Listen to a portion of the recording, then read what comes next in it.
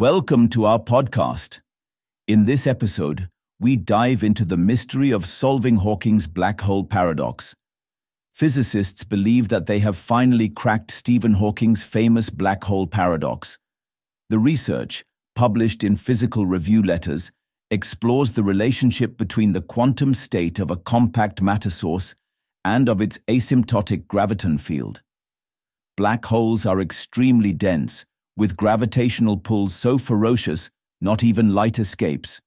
Some, the supermassive black holes, are immense, like the one at our Milky Way galaxy's center 4 million times the Sun's mass.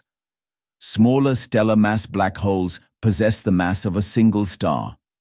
Approximately half a century ago, Hawking came to the realization that black holes must shine in a rather unique way. Their warping of the universe would change the wave-like nature of surrounding quantum fields, such that a form of heat radiation was produced. Effective field theory allows us to compute a purely quantum gravitational effect, which causes the subleading asymptotic behavior of the graviton state to depend on the internal structure of the source. This establishes the existence of ubiquitous quantum hair due to gravitational effects. Every particle that exists in the universe has a certain amount of information inherent to it. Some of those properties are static, things like mass, charge, magnetic moment, etc. But other properties are dependent on the system that it's a part of, as well as the history of its interactions.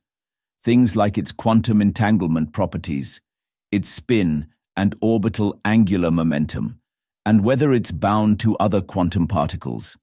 In the 1960s, physicist John Archibald Wheeler, discussing black holes' lack of observable features beyond their total mass, spin, and charge, coined the phrase, "black holes have no hair," aka the no-hair theorem. However, the newly discovered quantum hair provides a way for information to be preserved as a black hole collapses and, as such, resolves one of modern science's most famous quandaries, experts say.